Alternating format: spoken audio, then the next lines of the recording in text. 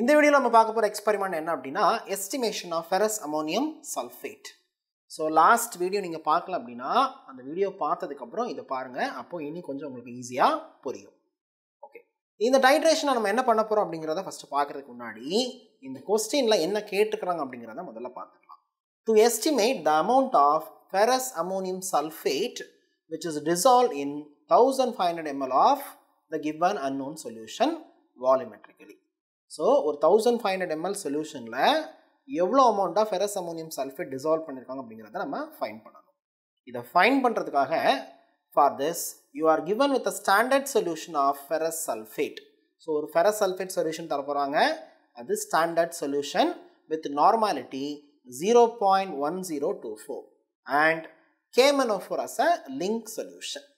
So, இந்த மாதிரி question வந்தோடனே நம்ம என்ன பண்ணணும் first titration 1 யாரோட பண்ண போறோம் titration 2 எப்படி பண்ண போறோம் அப்படிங்கறத ஃபர்ஸ்ட் டிசைட் பண்ணிடணும். சரியா? பாருங்க. இப்போ titration 1 T1 அப்படினு போட்டுக்கறேன். சரி. இப்போ நமக்கிட்ட என்ன இருக்குது அத முதல்ல தெரிஞ்சுப்போம். நமக்கிட்ட ferrous sulfate solution இருக்குது with normality 0.1024. இது known value. கரெக்ட்டா? சரி. அப்ப இந்த titration number 1ல நமக்கு தந்திருக்கிற இந்த ferrous sulfate ஓட normality value வச்சு நம்ம என்ன பண்ண போறோம்? K-MnO4 ஓட normality value find பண்ண போறோம். So, in titration number 1 இங்க இந்த KMNO4 versus ferrous sulfate. அப்போ இங்க ferrous sulfate ஓட normality value நமக்கு தெரியும். இத வச்சு இந்த potassium permanganate ஓட normality value நம்ம என்ன பண்ண போறோம்? ஃபைண்ட் பண்ண போறோம். So, இப்படி ஃபைண்ட் பண்ணதுக்கு அப்புறம் titration number 2 க்கு போவோம். இந்த மாதிரி titration number 2ல என்ன பண்ணுவோம் அப்படினா இதே potassium permanganate எடுத்துப்போம் KMNO4 versus என்ன வேல்யூ ஃபைண்ட் பண்ணனுமோ அத நம்ம இங்க எடுத்துக்கறோம். சோ நம்ம ஃபைண்ட் பண்ண போறது ferrous ammonium sulfate ஓட normality value. சோ இங்க நம்ம என்ன எடுத்துப்போம் ferrous ammonium sulfate. So unknown வெச்சுப்போம். இங்க unknown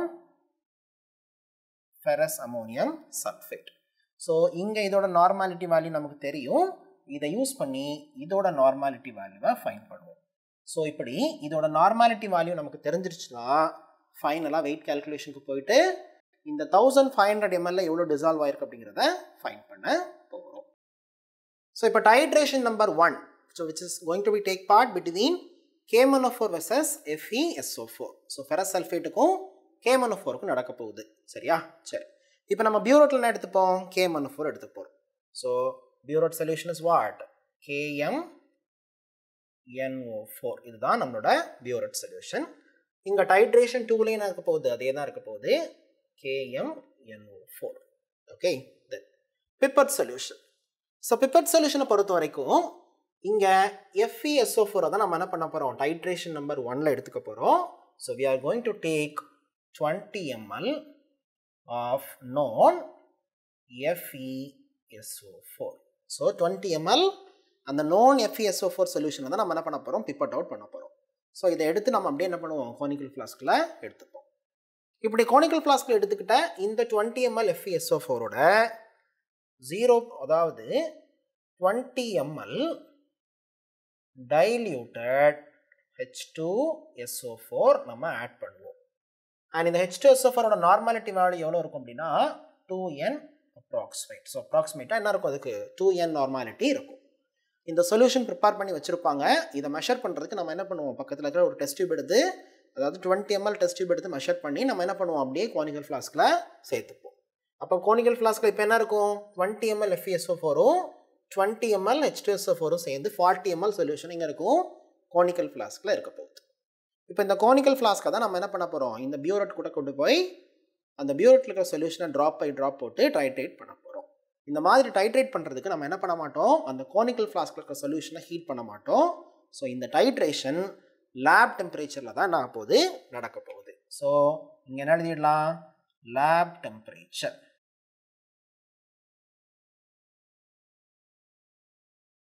இந்த மாதிரி lab temperature நடக்கும்போது என்ன ஆகும் அப்படினா இந்த potassium permanganate drop by drop என்ன ஆரம்பிக்கும்? நம்ம எடுத்துக்கிற 40 ml அந்த conical flask இருக்க சொல்யூஷனோட என்ன ஆயிட்டு இருக்கும்? ஒவ்வொரு drop by drop நம்ம போட்டு titrate பண்ணிட்டே இருப்போம். இந்த மாதிரி ஒவ்வொரு டிராப்பா விழ அந்த பொட்டாசியம் பெர்மாங்கனேட்டோட பிங்க் கலர் என்ன ஆகிட்டு இருக்கும், இந்த சொல்யூஷனுக்கு வந்த உடனே என்ன ஆகிடும், டிஸப்பியர் ஆகிட்டே இருக்கும். அண்ட் இது எப்போ நம்ம ஸ்டாப் பண்ணுவோம், அந்த ஒரு பர்டிகுலர் பாயிண்டில் என்ன ஆகும் அப்படின்னா ஒரு ட்ராப் சொல்யூஷன் விழும்போது அந்த சொல்யூஷன், அதாவது அந்த கோனிக்கல் ஃப்ளாஸ்கில் இருக்கிற சொல்யூஷன் பேல் பெர்மனன்ட் பிங்க் கலருக்கு வரும். அப்போ நம்ம என்ன பண்ணுவோம், இதை ஸ்டாப் பண்ணுவோம். ஸோ இதுலேருந்து நமக்கு என்ன புரியுது அப்படின்னா, இங்கே இந்த டைட்ரேஷனுக்கு நம்ம என்ன பண்ணலை, எந்த இண்டிகேட்டருமே யூஸ் பண்ணலை. அந்த டைட்ரேஷனில் யூஸ் பண்ணுற ஒரு சொல்யூஷன் என்ன ஆக போகுது, இண்டிகேட்டர் ஆக்ட் பண்ண போகுது. ஸோ இங்கே இண்டிகேட்டர் செல்ஃப். இதை எதை வச்சு நம்ம ஃபைன் பண்ணுறோம், அந்த பொட்டாசியம் பெர்மாங்கனேட்டோட ஒரு கலரை வச்சு தான் நம்ம ஃபைன் பண்ணுறோம். ஸோ செல்ஃப் அப்படின்னு எழுதிட்டு என்ன பண்ணிடலாம், KMNO4 அப்படின்னு எழுதிக்கலாம். சரியா? இது என் பாயிண்ட் என்ன சொல்லி தந்தேன், இந்த டைட்ரேஷன் நம்ம ஸ்டாப் பண்ணுற அந்த பாயிண்ட்டை தான் என் பாயிண்ட் அப்படின்னு சொல்லுவோம். இந்த என் பாயிண்ட் நம்ம எப்படி ஃபைன் பண்ணுறோம், அந்த பெர்மனன்ட் பிங்க் கலர் வரும், அதாவது பேல் பெர்மனன்ட் பிங்க். ஸோ பேல் பெர்மனன்ட் பிங்க் கலர் வரும். ஸோ இந்த பேல் பெர்மனன்ட் பிங்க் கலர் வரக்கூடிய அந்த பாயிண்ட்டை தான் நம்ம என்ன சொல்கிறோம், என் பாயிண்ட் அப்படின்னு சொல்கிறோம். இப்போது இந்த என் பாயிண்டில் தான் நம்ம என்ன பண்ணுவோம், இந்த பியூரட்டோட ரீடிங்கை எடுத்துப்போம். இப்போது இதே டைட்ரேஷன் நம்ம என்ன பண்ணுவோம், செகண்ட் டைம் செய்வோம் அல்லது தேர்ட் டைம் பண்ணுவோம். அதுக்கப்புறம் நம்ம என்ன பண்ணுவோம், அதில் வந்து கன்கார்டன்ட் வேல்யூவை ஃபைன் பண்ணுவோம். இதே மாதிரி டைட்ரேஷன் 2 இங்கே என்ன எழுதிடலாம். ஸோ ஏற்கனவே நம்ம என்ன பண்ணிட்டோம், பியூரட்டில் எடுத்துக்க போகிற சொல்யூஷனை சொல்லிட்டோம். தென் பிப்பட்டில் நம்ம என்ன எடுத்துக்கணும், unknown FAS. So 20 ml unknown FAS ferrous ammonium sulfate நம்ம எடுத்துப்போம். இங்கேயும் நம்ம என்ன பண்ணுவோம் அப்படின்னா ஒரு டெஸ்ட், அதாவது 20 ml diluted H2SO4 சொல்யூஷனை அந்த கோனிக்கல் ஃப்ளாஸ்க் கூட ஆட் பண்ணுவோம். Of normality 2n approximate. Second டைட்ரேஷனே நம்ம என்ன பண்ண போகிறது இல்லை, ஹீட் பண்ணி பண்ண போகிறது இல்லை. அப்போ இங்கேயும் டெம்பரேச்சர் என்ன தான், லேப் டெம்பரேச்சர். ஓகேவா? தென் indicator the same self indicator. So self போட்டுட்டு KMNO4 அப்படின்னு எழுதிடலாம். தென் இங்கேயும் அந்த டைட்ரேஷன் ஸ்டாப் பண்ணுற பாயிண்ட் எப்படி தான் நம்ம ஃபைன் பண்ணுறோம், அந்த அப்பியரன்ஸ் ஆஃப் பேல் பெர்மனன்ட் பிங்க் கலர். ஸோ இங்கேயும் பேல் பெர்மனன்ட் பிங்க் கலர் அது வந்தால் தான் நம்ம என்ன பண்ண போகிறோம், டைட்ரேஷனை ஸ்டாப் பண்ண போகிறோம். ஸோ இப்படி டைட்ரேஷன் நம்பர் 1ல் நம்ம என்ன பண்ணிடுவோம் அப்படின்னா இந்த KMNO4ஓட நார்மாலிட்டி வேல்யூ ஃபைன் பண்ணிடுவோம். அண்ட் டைட்ரேஷன் நம்பர் 2ல் என்ன பண்ணுவோம் அப்படின்னா இந்த KMNO4ஓட நார்மாலிட்டி வேல்யூ வச்சு இந்த அன்னோன் FASஓட நார்மாலிட்டி வேல்யூவை ஃபைன் பண்ண போகிறோம். ஸோ இது எப்படி ஃபைன் பண்ணணும் அண்ட் இந்த வேல்யூ வச்சு எப்படி கால்குலேட் பண்ணி இந்த நார்மாலிட்டி வேல்யூ ஃபைன் பண்ணணுங்கிறத நம்ம என்ன பண்ணுறோம் இப்போ பார்க்க போகிறோம். ஸோ இந்த மாதிரி கண்டுபிடிச்சி முடிச்சதுக்கப்புறம் இந்த ரெண்டு normality value N1 N2 fine பண்ணி முடிச்சதுக்கப்புறம் நம்ம வெயிட் கால்குலேஷனுக்கு போவோம். அந்த மாதிரி வெயிட் கால்குலேஷனுக்கு போகும்போது அங்கே அந்த ஃபார்முலாவில் நமக்கு என்ன தேவைப்படும் அப்படின்னா இந்த ஈக்குவலன்ட் வெயிட் ஆஃப் FAS தேவைப்படும். ஸோ அதையும் நம்ம என்ன பண்ணிடலாம், இங்கே இந்த ஷார்ட் ப்ரொசீஜரோட சேர்த்து எழுதிடலாம். So equivalent weight of FAS is 392. இதுதான் இதோட வேல்யூ. ஸோ இதை நீங்கள் ஞாபகம் வச்சுக்கணும். ஸோ இது இருந்தால் தான் ஃபைனலாக இந்த 1500 ml எவ்வளோ டிசால்வ் ஆயிருக்கு அப்படிங்கிறத கண்டுபிடிக்க நம்மளால் ஈஸியாக முடியும். ஸோ இதை நீங்கள் என்ன பண்ணணும், ப்ரெசென்ட் பண்ணணும். ஸோ இந்த 7 பாயிண்ட்டையும் நம்ம என்ன பண்ணுறோம், ஷார்ட் ப்ரொசீஜராக எழுதிடுவோம். இந்த டேப்லர் காலம் நம்ம ப்ரெசென்ட் பண்ணோம் அப்படின்னா இதுக்கு நமக்கு என்ன கிடைக்கும், 2 மார்க்ஸ் கிடைக்கும். இப்போது டைட்ரேஷன் நம்பர் 1 பார்க்க போகிறோம். இந்த டைட்ரேஷன் நம்பர் 1 நம்ம என்ன பண்ண போகிறோம், இந்த லிங்க் பொட்டாசியம் பெர்மாங்கனேட் சொல்யூஷனையும் ஸ்டாண்டர்ட் FeSO4ஐயும் நம்ம என்ன பண்ண போகிறோம், டைட்ரேஷனுக்கு எடுத்துக்க போகிறோம். சரியா? சரி. இதில் இந்த லிங்க் பொட்டாசியம் பெர்மாங்கனேட் சொல்யூஷன் எங்கே இருக்கும், பியூரோட்டில் இருக்கும். அண்ட் இந்த ஸ்டாண்டர்ட் FeSO4 சொல்யூஷன் பிப்பட் சொல்யூஷனாக அந்த கோனிக்கல் ஃப்ளாஸ்கில் இருக்கும். சரியா? ஓகே. ஸோ சீரியல் நம்பர் 1, 2 ரெண்டெல்லாம் எடுத்துக்கிற மாதிரி நம்ம காமிச்சிக்கலாம். Okay. So volume of FeSO4, volume of FeSO4 வந்து என்ன சொல்யூஷனாக இருக்க போகுது, பிப்பட் சொல்யூஷனாக இருக்க போகுது. அப்போது பிப்பட் சொல்யூஷனோட வால்யூம் எவ்வளோ இருக்க முடியும், 20 ml தான் இருக்கும். ஓகேவா? சரி. Next பியூரட்டோட reading. So initial reading. So initial எப்போவுமே நம்ம என்ன பண்ணுவோம், 0 ml தான் வச்சுப்போம். ஸோ இங்கேயும் நம்ம என்ன பண்ணிக்கலாம், 0 அப்படின்னு வச்சுக்கலாம்.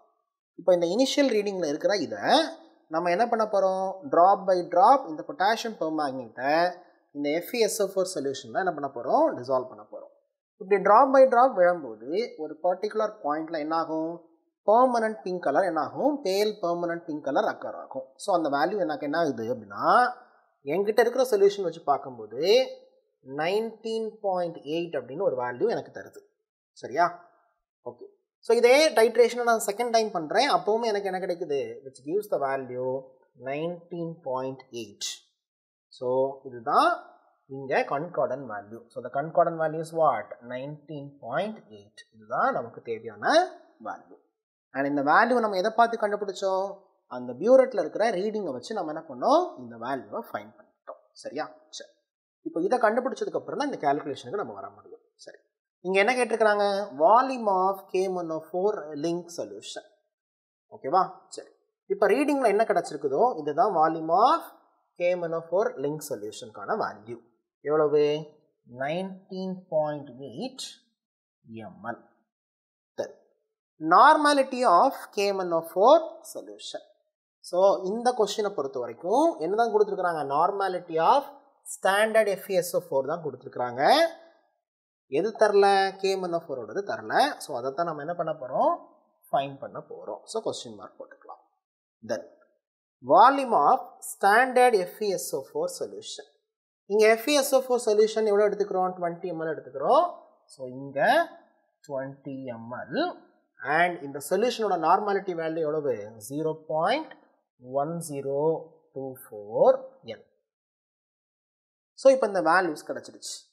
இப்போ இந்த 3 வேல்யூ வச்சு நம்ம என்ன பண்ண போகிறோம்? N1 ஃபைன் பண்ண போகிறோம்.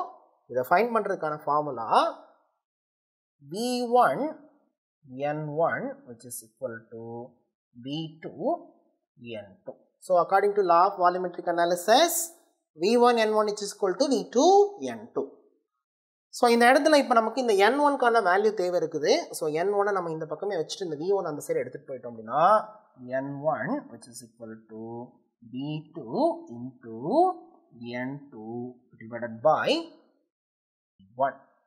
ஸோ இப்போ இதுக்கான வேல்யூஸ் எல்லாம் இங்கே இருக்குதா? இதெல்லாம் எடுத்து நம்ம அப்படியே என்ன பண்ண போகிறோம்? இங்கே சப்ஸ்டியூட் பண்ண போகிறோம்.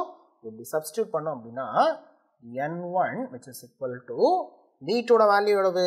It's 20 ml. So 20 into N2ஓட value it's 0.1024 divided by V1ஓட value 19.8. So இதை மல்டிப்ளை பண்ணி நம்ம டிவைட் பண்ணும்போது we will get the answer as 0.1034 N. இதுதான் என்ன வேல்யூ? N1க்கான வேல்யூ. ஸோ இந்த N1க்கான வேல்யூ தான் என்னது? இங்கே normality of potassium permanganate. So இந்த N1ஓட வேல்யூ வச்சு தான் நம்ம அடுத்த என்ன பண்ண போகிறோம்? செகண்ட் டைட்ரேஷனில் இருக்கிற வேல்யூவை நம்ம ஃபைண்ட் பண்ண போகிறோம். ஸோ இப்போ டைட்ரேஷன் நம்பர் 1 முடிச்சிட்டோம். அண்ட் இந்த டைட்ரேஷன் நம்பர் 1ல் நம்ம ஃபைண்ட் பண்ண வேல்யூ என்ன அப்படின்னா நார்மாலிட்டி ஆஃப் K104. ஸோ இந்த நார்மாலிட்டி ஆஃப் K104 தான் இங்கே யூஸ் பண்ணி நம்ம என்ன பண்ண போகிறோம்? we are going to find the normality of unknown FAS நம்ம ஃபைண்ட் பண்ண போகிறோம். சரியா? சரி.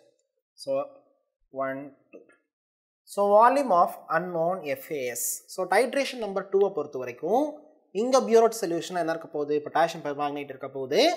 அண்ட் பிப்பட் சொல்யூஷனாக இந்த unknown FAS இருக்க போகுது. ஸோ இந்த unknown FASோட வால்யூம் எவ்வளோ இருக்கும்? 20 ml. ஸோ இங்கேயும் 20 ml அப்படின்னு வச்சுக்கலாம். தென் பியூரோட்டோட ரீடிங் எழுத போகிறோம். So initial reading is what? 0. இங்கேயும் நம்ம என்ன பண்ணிடலாம்? 0 அப்படின்னு போட்டுடலாம். ஓகேவா? சரி, இப்போ என்ன பண்ணுவோம்? இந்த பியூரோட்டுக்கும், அதாவது பியூரோட் சொல்யூஷனுக்கும் பிப்பட் சொல்யூஷனுக்கு இடையில நம்ம என்ன பண்ணுவோம்? டைட்ரேஷனை ஸ்டார்ட் பண்ணுவோம். எந்த பர்டிகுலர் பாயிண்டில் அந்த பேல் பெர்மனன்ட் பிங்க் கலர் அக்கர் ஆகுதோ அங்கே நம்ம என்ன பண்ணுவோம்? அந்த டைட்ரேஷனை ஸ்டாப் பண்ணுவோம். ஸோ அப்படி ஸ்டாப் பண்ணும்போது நான் வச்சுருக்கிற சொல்யூஷன் வச்சு பார்த்தா எனக்கு கிடைக்க போகிற வேல்யூ 20.4. செகண்ட் டைம் பண்ணும்போது எனக்கு என்ன கிடைக்குது? அதே மாதிரி ஒரு வேல்யூ 20.4 அப்படின்னு கிடைக்குது. ஸோ அதை நான் கன்கார்டன்ட் வேல்யூ இஸ் வாட்? 20.4. இதுதான் என்னோட கன்கார்டன்ட் வேல்யூ. ஓகேவா? சரி, இப்போ இதை நம்ம என்ன பண்ண போகிறோம்? இங்கே எழுதிக்க போகிறோம். பாருங்கள், volume of K104 link solution. இப்போ இந்த டைட்ரேஷனில் எவ்வளோ வால்யூம் நமக்கு கிடச்சிருக்குது? 20.4 ml. Then normality of K104 link solution. இது நம்ம ப்ரீவியஸாக போன டைட்ரேஷன்லேயே ஃபைண்ட் பண்ண வேல்யூ. இந்த வேல்யூ எவ்வளவு? 0.1034. 0.1034 N. Then volume of unknown FAS. So volume of FAS நம்ம எவ்வளோ எடுத்துருக்கிறோம்? 20 ml எடுத்துருக்கிறோம். and normality of unknown FAS. அதை தான் நம்ம என்ன பண்ண போகிறோம் இந்த டைட்ரேஷனில் ஃபைண்ட் பண்ண போகிறோம். ஸோ இப்போ according to law of volumetric analysis, V1N1 which is equal to V2N2. இப்போ நமக்கு தேவையான வேல்யூ என்ன, N2 நம்ம ஃபைண்ட் பண்ணணும். ஸோ V2 என்ன பண்ணிடலாம், இந்த சைட் கொண்டு வந்துடலாம். That is N2 which is equal to V1 into N1 by V2. So இந்த வேல்யூஸ் எல்லாம் இங்கே அப்படியே என்ன பண்ணிடலாம், சப்ஸ்டியூட் பண்ணிடலாம். இதை சப்ஸ்டியூட் பண்ணோம் அப்படின்னா V1 ஓட வேல்யூ எவ்வளவு 20.4 into N ஓட வேல்யூ 0.1034 0.1034 divided by V2 ஓட வேல்யூ எவ்வளவு 20. ஸோ இது ரெண்டையும் மல்டிப்ளை பண்ணி நம்ம 20 ஆல் டிவைட் பண்ணும்போது we will get the answer as 0.1055 n. இதுதான் இந்த unknown FAS solution ஓட normality value. ஸோ இங்கே N2 ஓட வேல்யூ நமக்கு என்ன கிடைச்சிருக்குது, so N2 which is equal to 0.1055 n. So இப்போ இந்த வேல்யூ வச்சு தான் நம்ம என்ன பண்ண போகிறோம், வெயிட் கால்குலேஷன் பார்க்க போகிறோம். ஸோ இப்போ டைட்ரேஷன் நம்பர் 2 முடிச்சிட்டோம். அண்ட் இந்த டைட்ரேஷன் நம்பர் 2ல் நமக்கு என்ன வேல்யூ கிடைச்சது அப்படின்னா இந்த ஃபெரஸ் அமோனியம் சல்ஃபைட்டோட நார்மாலிட்டி வேல்யூ கிடைச்சது. ஸோ அந்த அன்னோன் ஃபெரஸ் அமோனியம் சல்ஃபைட்டோட நார்மாலிட்டி வேல்யூவை கால்குலேட் பண்ணிட்டோம். ஸோ இப்போ இந்த நார்மாலிட்டி வேல்யூ வச்சு தான் நம்ம என்ன பண்ண போகிறோம், வெயிட் கால்குலேஷனுக்கு போக போகிறோம். இப்போ ஃபார்முலா பாருங்கள், the amount of FAS ferrous ammonium sulfate dissolved in 1 liter of the solution which is equal to normality value into its equivalent weight. இப்போ equivalent weight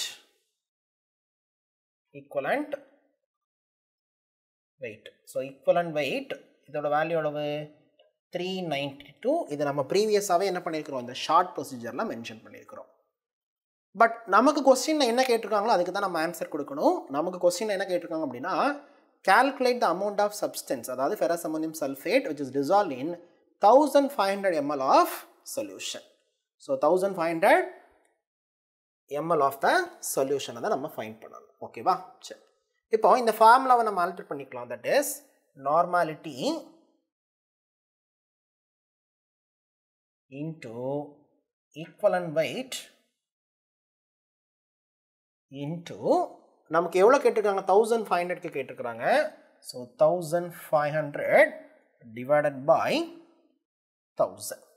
இதுதான் ஃபார்முலா. ஓகேவா.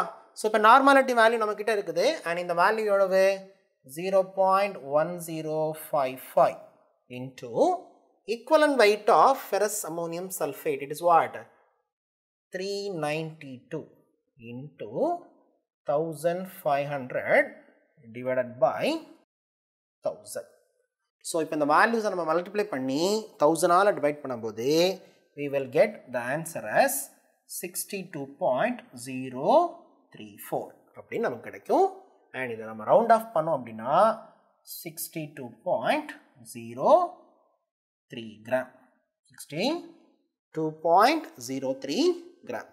ஸோ இதை வச்சு நம்ம என்ன பண்ணிடலாம், ரிப்போர்ட் எழுதிடலாம். ஸோ ரிப்போர்ட் எப்படி எழுதணும், the amount of ferrous ammonium sulfate dissolved in 1500 ml of the given unknown solution is 62.03 grams.